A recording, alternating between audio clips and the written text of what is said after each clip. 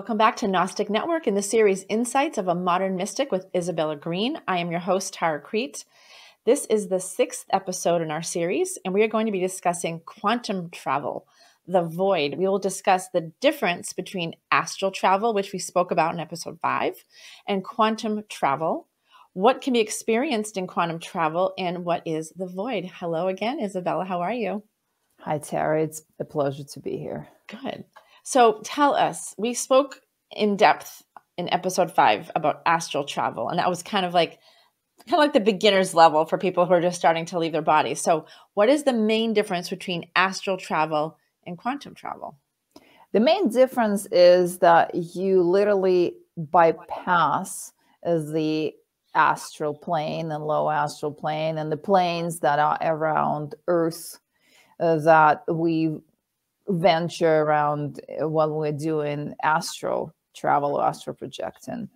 You gather enough of your life force or the rocket fuel from the lower energy centers to send yourself out of body, and you shoot like a rocket and you're instantly in the place or in the location where you want to go.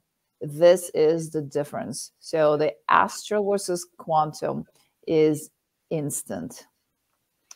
Because in the quantum world, there is no time and space. There is no distance between where we are now to where we're going. That's the interesting thing about quantum mechanics, is it's so hard to grasp with the human mind, but that's also what makes it so fascinating to me.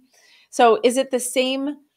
In episode 5, you spoke to us about relaxing into it, practicing, getting into like a deep meditation.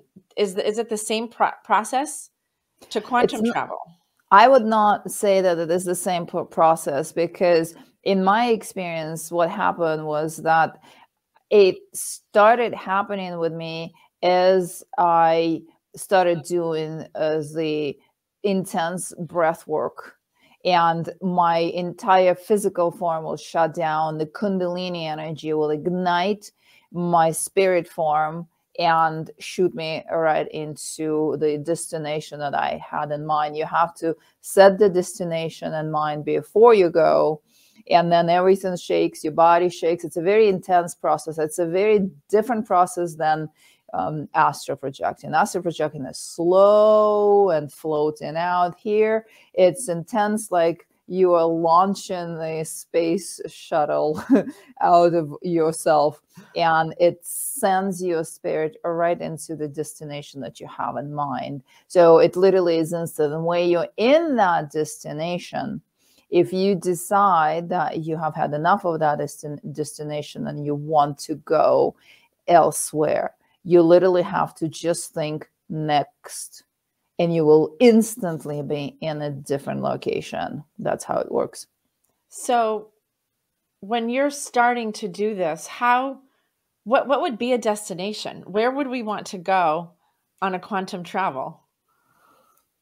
There is no limit to where you can go. I've been to gazillion planets. I've been throughout space. I've been to spacecrafts and shuttles and meetings with councils of multidimensional, interdimensional, and non-terrestrial beings. I've been to, you name it. I've been to the place where I believe, or at least on one of the timelines where my soul decided to come into Earth. I call it the red planet.